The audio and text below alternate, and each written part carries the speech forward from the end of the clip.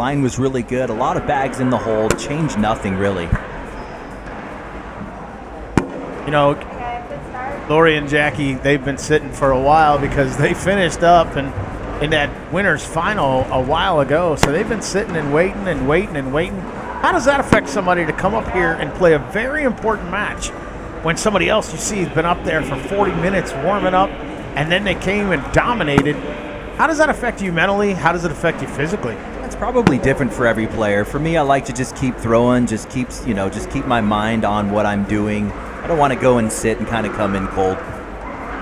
So you wouldn't have been sitting here watching this coverage. You'd have been out there just right. firing bags, right, waiting for your name. All right, we got a full step out here. Look at that. Jessica steps out and gets out. Doesn't even touch that game changer. Two very slick bags. Check it out.